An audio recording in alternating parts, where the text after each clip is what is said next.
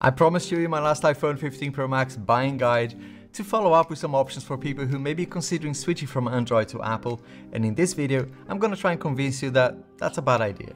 Just kidding, I'll try to help you as well with your decision, even if you're already switched, or perhaps you're not switching at all, you're just buying a new iPhone, right? You will have 5 things to consider in this video, which will make that purchase or transition a little bit easier. I'm Alex and I do down-to-earth tech videos. By the way, that last video, what a rocket that was. Can you believe we were trending on YouTube? Crazy, right? For my tiny little channel here to be trending, just surreal, and thank you. But how not to start with the ecosystem? This is the single most painful aspect of switching, and I've done the switch a couple of times from iPhone to Android, and if you know the channel, you know that, I wasn't pretending. That was proper switching, and right now I'm actually in the middle of it, right? I have switched about 6 months ago, and my Apple Watch Ultra stopped working because there's nothing for it to sync with, right? It's proper, like cold turkey, I'm done with it, right? But I also did the inverse a few years ago, going from Android back to iPhone, and in both cases, the pain was in the ecosystem. At least most of the issues were, like dealing with iMessage and family and friends, right? When you move from Android to Apple,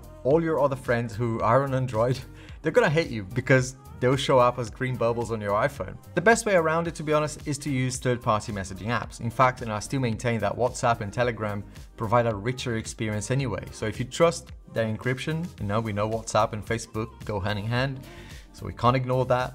But I do believe that these third-party apps, there are others as well, they make the green bubble versus the blue bubble thing, a bit weaker. The argument kind of disappears for me. Another aspect of the ecosystem is the interaction between the iPhone and other devices, right? It's a slippery slope because you might feel inclined to buy even more Apple products, right? Because of that interaction. You want your AirPods Max, you want your AirPods Pro, your iPads, your AirTags, As an Android user, you're gonna lose nearby share, but you're gonna get AirDrop, which is fantastic. But the Apple ecosystem is not as smooth as everyone says. That music handoff doesn't always work. Siri gets really confused. Horrendously confused. It's far from perfect. And don't get me started on AirTags. It keeps telling me I left stuff behind when I'm like, my bag is right here. I can see the thing. I haven't left it behind. And you get these pop-ups on your iPhone. And Android fans, you are gonna disagree with me on this, I know, but I still think the Apple ecosystem is more fluid. It feels friendlier to me. When it works, FaceTime, using continuity camera on the MacBook Pro, with your iPhone, your watch notifications is coming in.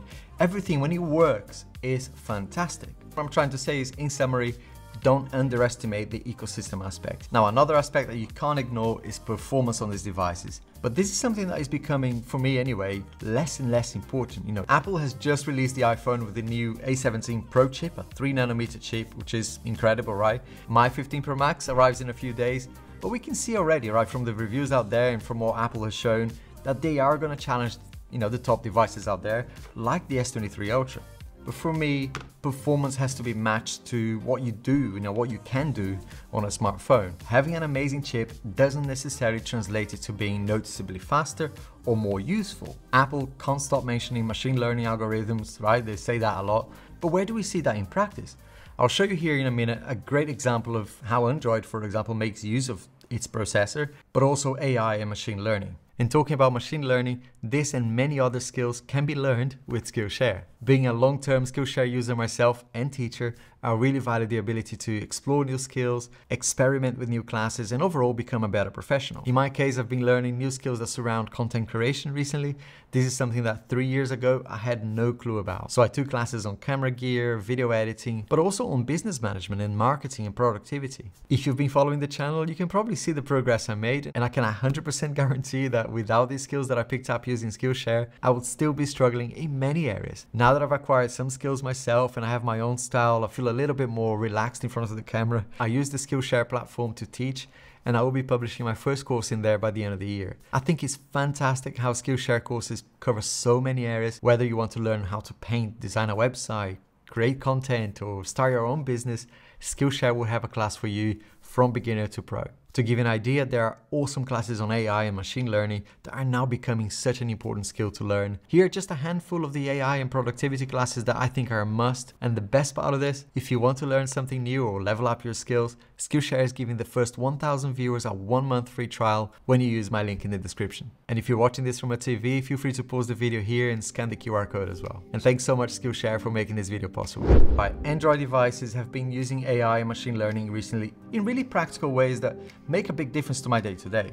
The Google Pixel here, for example, since the 6 Pro, I noticed that this was the best speech-to-text recognition on any device. The Pixel 6 Pro and the 7 Pro after that were the first smartphones that made me realize that these actually can be used as a proper assistant. It understands me, and I've got a dodgy accent, as you can probably tell, right? Siri and Bixby, I'm sorry, but those two are nowhere near, what Google has been able to achieve with their Tensor chip. But I think where Apple always do well and will do well again is in computational photography. But let's not forget, this isn't news either, right? Apple themselves have been doing it. Android devices have been using computational photography really well too. So if you're trying to make a decision based on performance alone, think about the practical use of machine learning and AI and all those things. I know if you're a gamer, for example, right? Ray tracing and those things will be important to you. But if you're not interested in gaming, then that A17 Pro chip with ray tracing on hardware may not be that important to you. And something that you're not going to hear many people say is this. Apple has only given us 8 gig of memory on the iPhone 15. I think it's 6 gig even on the non-Pro models. Why is that important though? Why is memory important? I think to me it comes down to longevity. These devices should be lasting 3 to 5 years, right? Not having enough memory now is probably okay because the apps and what we do with those devices, they're not going to be hungry for more memory, but it kind of tells me that Apple has no plans to add more capable software on the iPhone anytime soon. And what do I mean by capable software? For instance, the iPhone could have something like Samsung DeX. That would be awesome, right? It has a USB-C port now, right? I'm not sure it could run multiple displays, but at least one display at 4K. That's not out of question, I don't think. And it could also run multiple apps. Do you see where I'm going with this?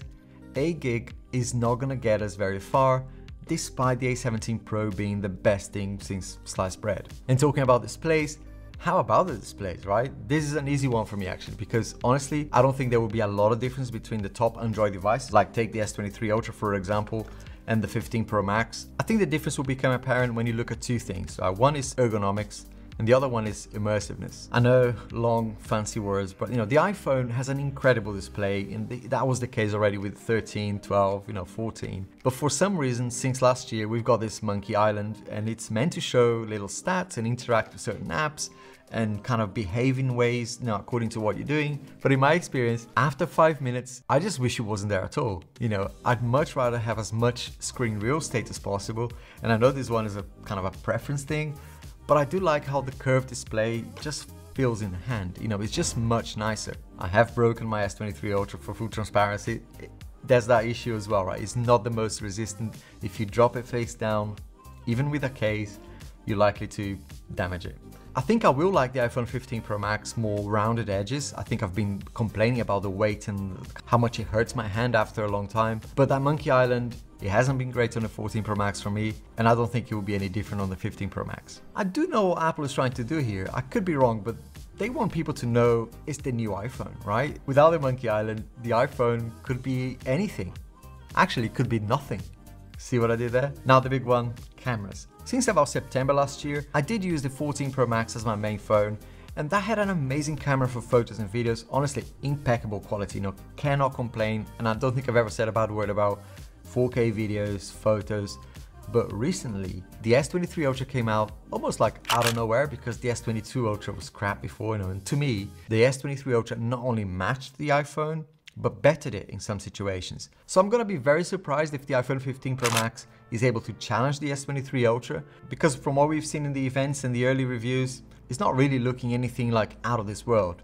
It's only a few days away now for me, and I do have a feeling that the output on the iPhone will be great. The specs may not be that impressive.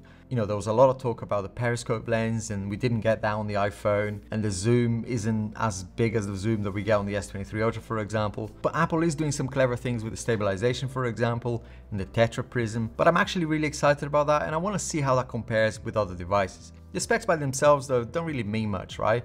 I've got a dummy device here, but you can guarantee that when I get the real thing, I will be taking them both out in the world for a proper spin, testing 4K videos, point and shoot, ProRes, this new ability to record into an external drive, to really give you the best comparison possible. But right now, if the camera is the most important aspect to you coming from an Android to iPhone, I think you'll be more than fine. Apple can screw up many things, not on cameras. And talking about screwing up, if you're moving from Android to iOS, it's gonna be a bit of a shock to the system, right? I had a terrible experience with iOS 16, I gotta be honest, but I know it's more stable now, and I know that iOS 17 does have some really cool new features. But coming from Android, you are gonna miss a couple of things. One is customization. By the way, before we delve into that, if you're enjoying this video, please give it a thumbs up. It really helps me getting the channel discovered out there. This video is a part 2 of 3-part series of the iPhone 15 buying guide series. There's a lot more coming up in this down-to-earth, not high-pitched, yelling at you sort of, tech review. I always put you first in my reviews, and I don't have any ties with Apple or Samsung or any of these big brands, to be honest. So have a browse on the channel after this, and if you like my stuff, it would be awesome if you subscribed. Okay, customization is now a bit friendlier than it used to be on the iPhones, but it's not gonna be like Android level customization. It's definitely positive to see this from Apple, right? They're allowing you to change the look and feel of the iPhone much more than you used to, but don't expect that same granular level of detail that you'd get on an Android when it comes to customization. The other thing that you're gonna miss is multitasking. Can't really do multitasking on an iPhone, unless what you mean by multitasking is just the ability to switch between apps really quickly. Especially if you're coming from Samsung,